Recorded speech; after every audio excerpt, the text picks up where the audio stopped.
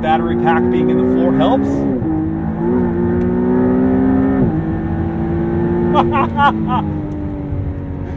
It's a lightning bolt. Hey crew, I've got the key to that McLaren Artura. We are going to take it for a drive, but first, let's check out how it looks on the inside and outside. This is McLaren's first series production hybrid, and it's intended to replace the 570S as their starting point supercar. Up here at the nose, we've got a distinctive aero-sculpted face with black gloss and lots of functional cooling. The signature crescent headlights with projector LEDs above some LED DRLs and turn signals. This paint job is called Silica White. It's a no-cost color. At the side is a set of forged alloy wheels, 19s in the front, 20s at the rear, wrapped in Pirelli P0 Corsa tires, 235 section front, 295 at the rear. Within those wheels are standard carbon ceramic brakes with available orange painted calipers. Above the front wheels are these louvers to extract the turbulent moving air out of the wheel arches and channel it underneath the door mirrors, beneath these sculpted door handles and into the air intakes. Above those, we find some floating buttresses, and beneath this metal engine grate, which looks okay, I guess. It'd be nice if there was a glass partition letting you look in at the 3-liter twin-turbo V6 beneath. Stepping back to look at the profile, is a very wind-swept silhouette with more continuous panels now than the 570S, including the rear clamshell that's one piece of aluminum. On this side, we find the charge port door, and the other side is the fuel door. At the back are some very thin LED taillights and turn signals. Those above, more mesh cutouts. 2 center exit exhaust ports, and that's all over this gloss black diffuser. Though it is a gentle evolution of the 570S design, I think this is the prettiest McLaren yet. What do you guys think? Is this better or worse looking than the 570S predecessor? Let me know in the comments, and let's check out the interior. Opening up the dihedral doors, which each only weigh 24 pounds, and looking inside at this Baltimore colored interior, in other words, it's black, with a suede wrapped headliner, leather seat borders, suede inserts, and orange piping on these power adjusting comfort seats. McLaren also offers new Club Sport seats that are each 20 pounds lighter. You can pull these tabs to access a parcel shelf, that was really hard for me to say, and hit this button here to pop up the front trunk with 5 cubic feet of space. I did manage to fit myself inside. On the doors, we find a mixture of leather, suede, and aluminum with one-touch windows and door handle pulls. There's a standard Bowers & Wilkins sound system, and get this is the first time McLaren's offering a subwoofer in one of its cars. So what did they do? They integrated it within the new carbon fiber chassis of this car. That's how committed they are to the sound system in the Artura. Drivers get a leather-wrapped steering wheel with a flat bottom. It feels great in the hands, as do these giant aluminum paddles. Good travel to those. There's a digital instrument cluster, and the whole housing moves with the steering wheel adjustment, down and up. And the graphics change with your drive mode that you now select on the right side of the housing, and your suspension adjustments are on the left side. The idea for the placement of these settings is that you can do it while you're holding onto the steering wheel. Here in the center of the cockpit is a floating 8-inch touchscreen with a volume knob / home button off to the right. The graphics are really sharp, it's very responsive, easy to use, and it's got wireless Apple CarPlay and Android Auto. Above that screen on the dashboard is suede wrapping, orange piping. We have 4 visible air vents, a cup holder here, another one there, your gear selection and start-stop button. Under the suede wrapped console is a skinny bit of storage with a DC outlet and 2 USB ports, 1A, 1C.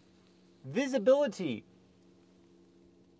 is phenomenal for a supercar. No blind spot monitoring or rear cross traffic, but they have added adaptive cruise control and lane departure warning. Those features are kind of unheard of in supercars. Oh, and I gotta show you the headroom situation, because I've got plenty of it. I can put on a helmet for track duty, no problem. It gets a thumbs up from me. And this cabin sticks with the minimalist theme for McLaren with nice upgrades. It also retains that driver focus. So let's go do some driving.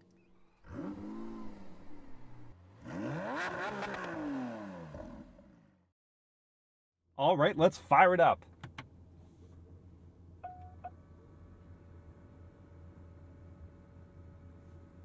And that is the sound, or lack thereof, of the future of the supercar. And I'll tell you first why that's great. Later I'll tell you why it's not. To start, why it's awesome. I was able to leave my home early this morning, open the dihedral door, sit in the seat, hit the start-stop button, and then slink out of the area, disturbing precisely no one. In all of the Artura's competitors, doing the startup sequence alone would have ignited some internal combustion motor, caused a ruckus, and at the very least made my neighbors twitch in their beds. The Artura is how you avoid angry letters from your neighbors. That's just what it is. Before we get moving, let's look at the capacity, or rather the charge left in the battery. It says we've got 68%, and that equates to 11 miles of range. When I unplugged the Artura this morning, it was at 100% charge, and it said I had 18 miles of range.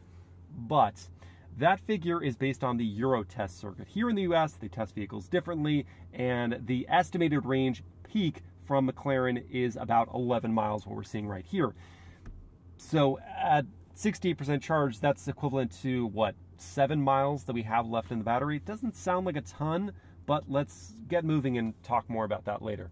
To go into reverse, hit the reverse button here, and that will bring up a bird's eye view here with some parking sensors and a backup camera here with trajectory lines.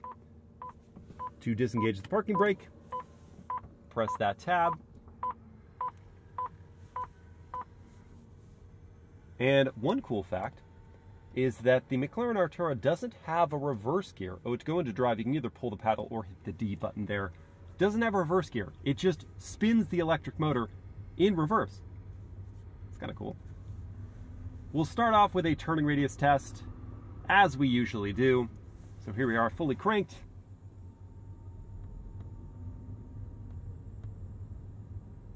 And thanks to a short wheelbase, we are able to pivot around in just one go. And if we're disturbed about some bumps in the road, we can raise the nose to avoid any scraping.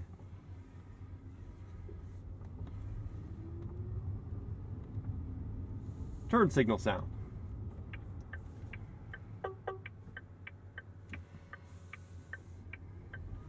It's not my favorite noise in the world. It's not bad. World famous horn test. Whoa! That's quite loud. So here we are traveling in electric mode, but we got to talk about the full powertrain setup. So we have mid-mounted a twin-turbocharged 3-liter V6 paired with that electric motor that is housed between the engine and an 8-speed automatic gearbox, sending all of the power to the rear tires. How much power, Miles? Well, 671 horsepower and 531 pound-feet of torque. I say that, but here in electric mode, we're only using the 95 horsepower electric motor. And so it's enough for scooting around town, but if you need to floor it, which I've been doing for the last 5 seconds, very little will happen. And what's great about that is that in some EVs, or plug-in hybrid EVs, if you floor it, the gas engine will just take over. It'll turn on and it's like, you need all the power. In this one, it won't. So you could just stay in electric mode for as long as the battery holds out, which admittedly is not a terribly long amount of time. But it might be enough for some people. If you wanted to commute in your Artura, and you were able to use the electric battery to take you to a freeway on-ramp where you could then toggle on one of the gas engine modes to then charge your battery for the extent of time till you get to the freeway off-ramp, then you could go back to electric mode and have the electrification take you all the way to your office parking lot. In theory, I mean, that's just one circumstance that I could see you being able to optimize this setup. And if not, then you just use it to silently get in and out of your neighborhood. Either way, your fuel economy does benefit, and this battery is just so simple to charge, either in motion from the gas engine or plugged into a 110 household outlet. In like 2.5 hours, it's fully replenished. Now to talk about the ride quality in the Artura, which is far and away one of my favorite things about this vehicle, just moseying about, because thanks to the second generation of McLaren's adaptive dampers and the fact that they mounted the gas engine and the electric motor on a liquid platform which reduces vibrations, the ride is so supple and smooth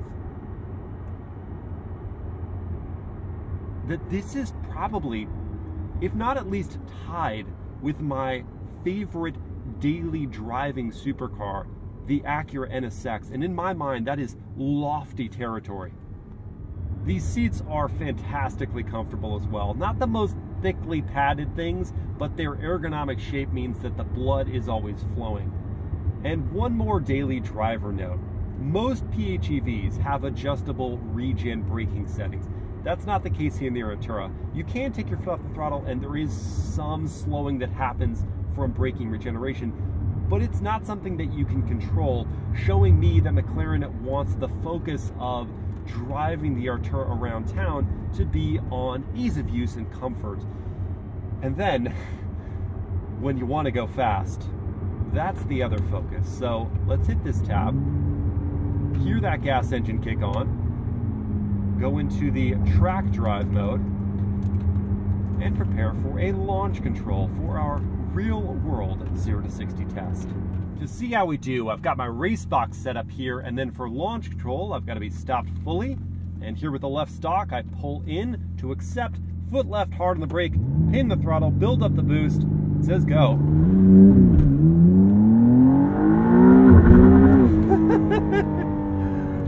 We barely got to 60 before I had to pull off the throttle so that we didn't sidestep too much. Bogged off the line. That's the rear drive setup, and that's the real world nature of this test. I wasn't on a track, so I couldn't get a ton of heat into these P0 Corsas. So our 0 to 60 is 3.94 seconds. Now, if all the conditions were right, McLaren says this car should get to 60 a full second quicker than we did, so 2.9 seconds. Using these paddles, which are so fun to actuate, the shifts are prompt. And what do we think about the engine note?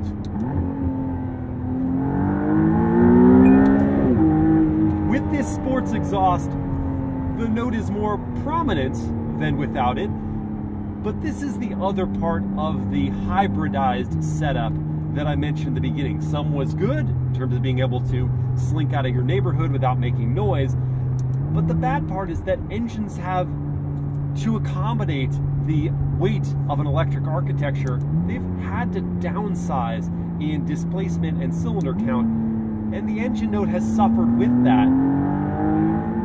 And jumping back to the commuter's perspective, let's take things out of track. We'll go to comfort for suspension and powertrain, and listen for the NVH level.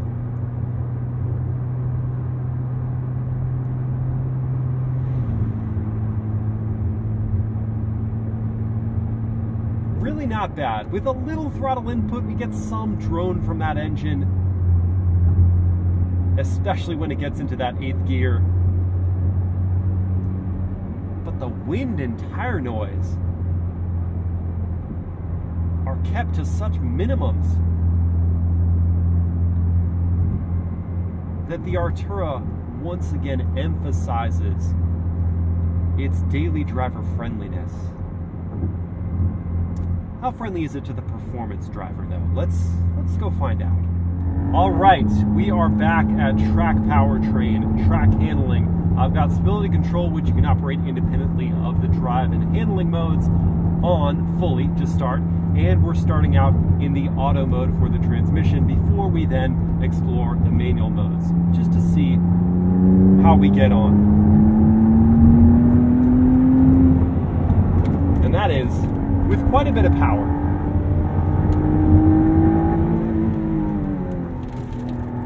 And significant agility. And the reason for that is twofold. One, the Artura is the lightest vehicle in its class, which is especially impressive considering it is a hybrid, and so it does have the extra weight of the battery and EV motor.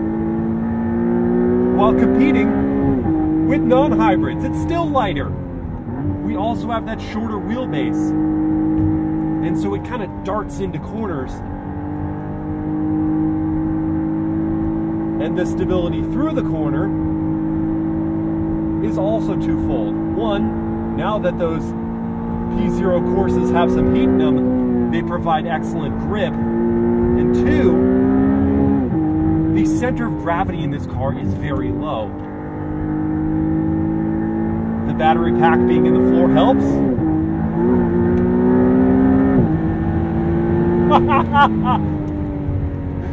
It's a lightning bolt!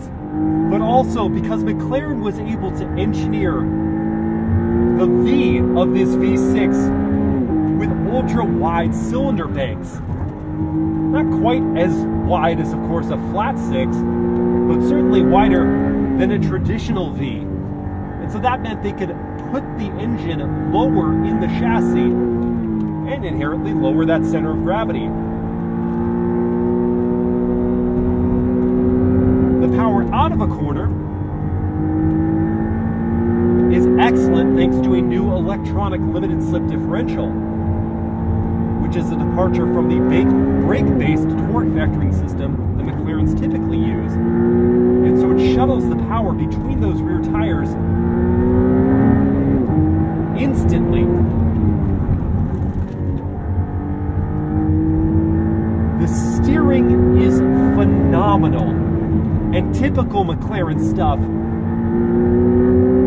thanks to the fact that they retained the hydraulic rack, so I've got oodles of feel here. And I would be remiss if I didn't mention that all of this is based on a new carbon fiber monocoque chassis designed around that electrified powertrain. These carbon ceramic brakes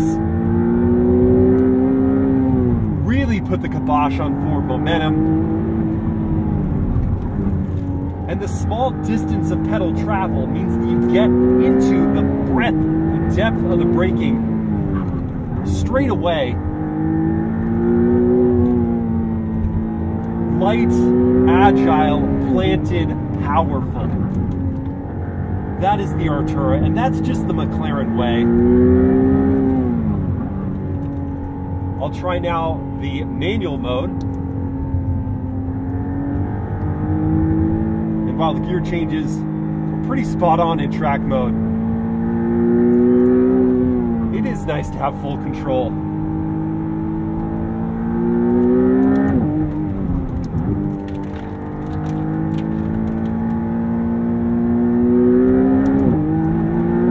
Holy cow!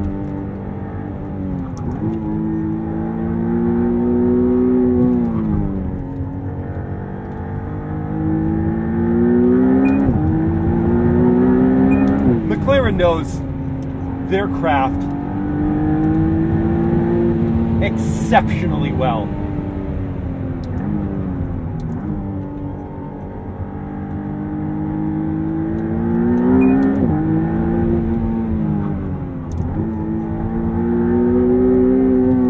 I misjudged the Artura. When they revealed it, I saw photos and I saw just a slightly prettier 570S, but with the weight of electrification and this transition away from internal combustion, and I got sad. But this car is so sensational to drive that I should never have second-guessed McLaren.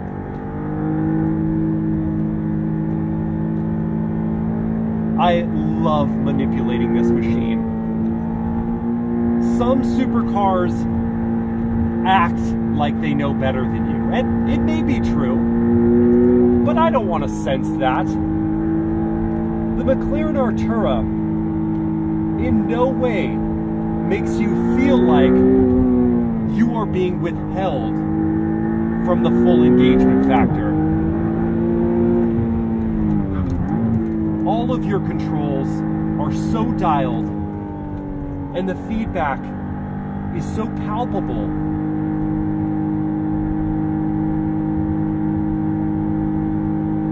that you can't help but be 100% involved in what you're doing. And I say all this having had traction and stability control on this entire time. But that also goes to show how good this car is mechanically. That at no point in time have I sensed that my drive is being handicapped by traction or stability control. This is just a feat. That's a cool little machine there. That's going to lead me into my miles per hour word of the day. Not that machine, but the way the McLaren's driving, which is exacting, meaning high demand on one's skill. And that's both true of the driver of the McLaren Artura and the vehicle itself, because to get the most out of this machine, you have to demand a lot from your skill set. But at the same time, you can demand great performance from the Artura, and it will deliver. At what cost, though, you ask? Well, before we talk pricing and competition, you know what, out of manual, let's go into sport. Let's talk about the top speed and fuel economy for this Artura. Top speed is an eye-watering 205 miles per hour, while the fuel economy is, if you've got the battery in play, the electric motor helping you out, we've got 39 combined MPGe equivalent. If you don't have that, if you've tapped it, then you're looking at just 18 combined MPGe. Not bad for a supercar, though. I've talked about the charging, and look how quickly we replenished the battery just with some fun driving in track mode. So let's talk pricing now. The starting figure for the Artura is $237,500, and this vehicle, as tested, is a shade under $254,000. When thinking about competitors, I'm just going to keep this discussion to vehicles in the mid 200,000s territory. I'm not going to bring in the Acura NSX because that's significantly less expensive, and I'm not going to bring in another plug-in hybrid supercar, the Ferrari 296 GTB, because that's significantly more expensive. So we'll just keep it to vehicles like the Lamborghini Huracan Technica that starts at $245,000. Pause just so I can just do this. And say, wow!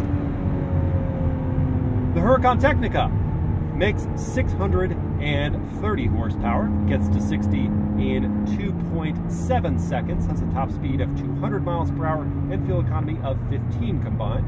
Then we've got the, what was next? Ferrari F8 Tributo that starts at $281,000. It makes 710 horsepower, gets to 60 in 2.8 seconds, and has a top speed of 212 miles per hour with fuel economy of 16 combined. And finally, the Maserati MC20 that starts at $216,000. It makes 621 horsepower, gets to 60. Oh, geez, I've got to do it again. It's another streak. In 2.9 seconds, has a top speed of 202 miles per hour and fuel economy of 17 combined. I'm just...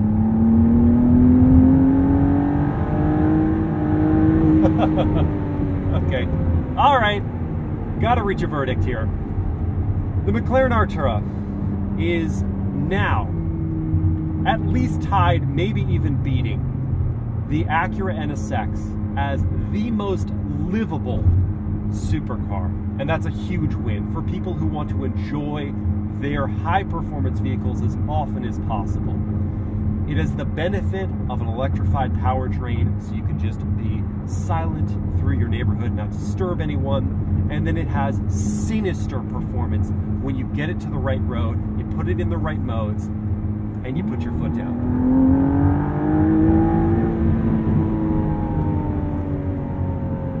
The only thing that doesn't really overwhelm me in a positive way about the McLaren Artura is that soundtrack, because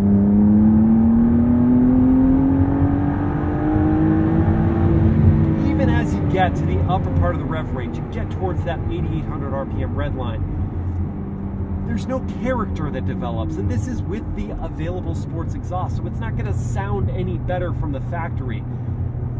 And that's a bit of a letdown. You want your supercar to be a full sensory experience, and we get 90% of that in this car. And that is a bit of a bummer. Which would I choose? The Artura, the Huracan, the F8, or the MC20? If I was just driving my car every once in a while and I just wanted to make the most noise and feel the most, I don't know, excitable, just going in a straight line even, I'd go with that Huracan Technica. But if I actually wanted to drive my supercar often and maybe take it on a trip and maybe stay friends with the people who live around me, there's no better car than the Artura. And when you do really get to have fun with it, it's incredibly rewarding. Which would you guys choose though? Would you go Artura? Would you go Huracan Technica? Would you go F8 Tributo or MC20? Let me know in the comments. I hope you guys have enjoyed this POV drive review. If you did, please like, comment, and share the video. Subscribe to the channel. Hit that bell to get notified. And before we have to prepare to stop, I'm going to prepare to go. I'll see you next time.